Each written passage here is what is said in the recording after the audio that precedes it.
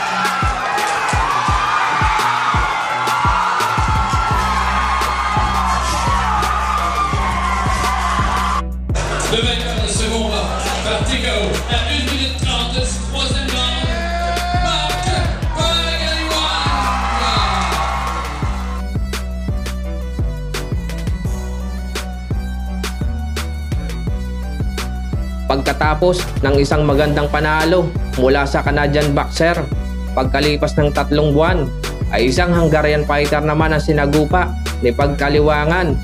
At ito nga ay si Richard Boros, na sa laban na ito ay hindi na pinatagal ng ating kababayan ng laban, sapagkat wala pang ang 1 minuto ay pinatikim agad nito ng bagsak ang kalaban.